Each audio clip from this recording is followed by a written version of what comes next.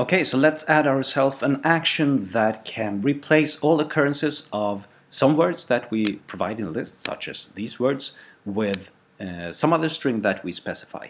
So we can add bleeps into our comments where some specified words occur. If we want to create an action and haven't done that before, we probably want to have a look at the existing actions first to see what they look like. So let's do that. Actions. It so turns out that actions and conditions are very similar in how they are built. Actions are a little bit more complex, and I'm going to show you how in just a minute or a second. Here, let's try this one. Entity fetch.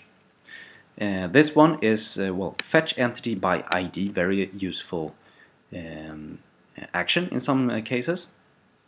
It has two parameters, input values, type of entity and ID for the entity. Let's not go into details here. These work just as with conditions. These are sent as parameters to the function that is executing the action, that is responsible for the action. And since we have base declared here, this is the function name instead of this up here. Okay, but it has something else that is different from condition, and that's this provides thing. That is kind of similar to the parameter, but this is something that is brought back from the function, from the action function. And this throws back, well, brings back a piece of data of unknown type. I happen to know that this is some kind of entity usually, but it's here declared as an unknown type. I think that's altered by one of these callbacks here, but let's not go into details about that. So actions have parameters, may have parameters just like conditions, but they also may provide something back, and that is handled in a very well nifty way and very strict way in the function that executes the action, and we're going to see how in a little while, because it's coding time. We will declare a new action very similar to how we did with conditions. Let's see here. Function rules coding rules action info, like this. So we're implementing rules. Oh, I'm gonna have to sneeze. Sorry. Oh, we're implementing hook rules action info here instead of hook rules condition info. Here, let's write that we do that. Implements hook rules action info, like this. And just as with the conditions here, we declare conditions in a big array, nested array, that has well, the IDs for the actions as keys here. So let's start with that. Actions equals big array that is empty right now, and let's also return this actions array right away. We want to have an action that I call rules coding. Always start prefix it with your module name. Rules coding action and replace words, something like that. And this action is then described by an array in turn. And what should we describe it with? Let's have a look at the existing ones. We have, I'm going to start with the easy ones, the group and the label. So I'm going to do label here in T as usual. Replace all occurrences of listed words, something like that. And the group here will be rules coding. Then we'll need some input parameters. Parameter singular, that's kind of important. Also described by an array. So we need parameters, we need a list of words that should be replaced, and we need a mass of text where we should replace these words. So let's do that. Let's call the first parameter word list, which is in turn described by an array. If you've been coding for Drupal before, you're not surprised by these huge nested arrays. They're very handy in PHP, but sometimes it feels a bit crazy. The word list has, well, if we want to describe this data here that we have, we should have something like type and label, and here we have some other things as well in this case, but we don't need that right now. So let's go back, close that one. Word list, type, we should have here a list of words, so let's use list text, and we want a label as well. Label, and we know that labels should be wrapped in the T function, so let's do that. Words to replace, something like that. And we should have another parameter as well, the text mass to do replacement in. Let's call it text, might be good, I don't know, array. Let's call it long text.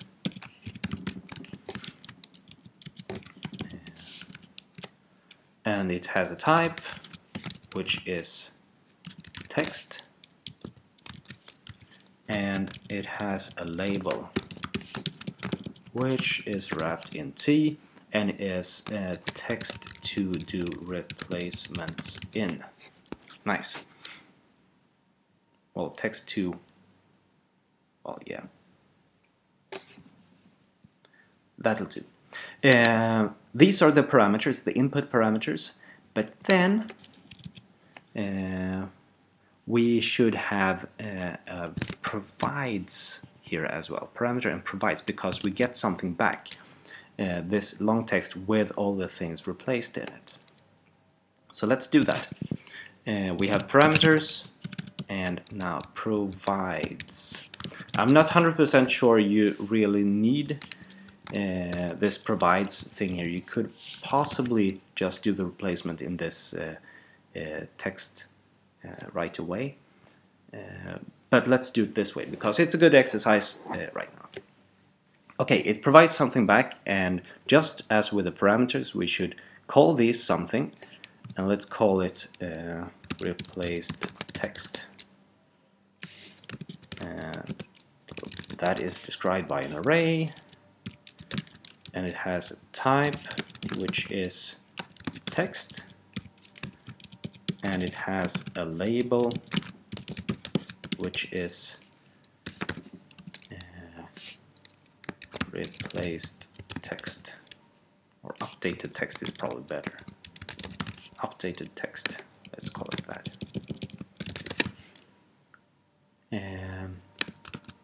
Oh, we need one more thing here, one more parameter. We have the words to replace, but we should replace them with something as well. So let's do that here. I'm gonna take all of the copy, oops, replacement. That should be just text to replace with. Okay, now we have declared the action. That's kind of a job in itself. We have a label and we have group. We have three parameters, input parameters for the action here. The list of words to replace, the text we should replace it with, and the text to do replacements in. And then we get back, this is the important part when it comes to actions as I present them right now, that we get something back, an updated text. And let's then finally implement this by creating this function here, rules coding action replace words. Function here, and we get three parameters. We have word list, replacement, and long text, and we could call them whatever we like here, so let's call them words first and replacement, and then let's call it haystack, because that makes it kind of clear that we're changing things in this part here. Let's just give this comments as well. Action callback for replacing all occurrences of certain words. Nice. Okay, so let's go through this haystack, and every time we find one of these words, we replace it with this. I'm gonna loop through the words for each words as needle. I'm gonna call that needle right now.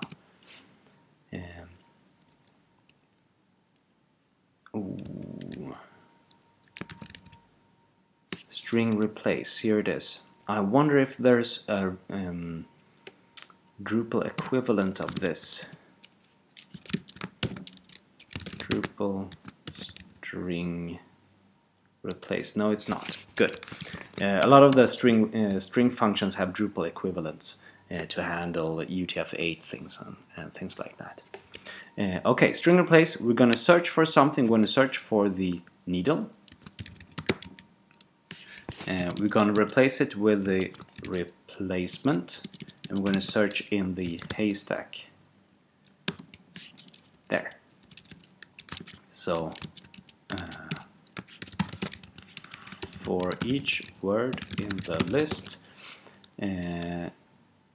change all occurrences to the replacement word string. Okay, and when we've done that, we should return something back. This is the big thing in this exercise. It provides the updated text here, and when we do that, we don't just return the haystack in this case, because there might be several. Rules expects an arbitrary number of things that are given back from an action. So instead of just returning one variable, we return an array of data, and this array should have one entry for each variable we want to send back, and the key should match the name of that variable. So updated text is expected back, so let's return updated text is the haystack that has been changed here. I wonder if the string replace, if it actually returns. Okay, it doesn't change the haystack. So let's update the haystack. Haystack equals, there we go. So it goes through this, replaces, and then it's done. Whew. And there it is. Let's have a look and make sure that this works before finishing this screencast. This was a long screencast, I'm sorry about that. I had to think a while before finding anything that an action that makes sense in this context, and I'm not 100% sure that I made a good job of it, but yeah, that's what you get sometimes. Sorry.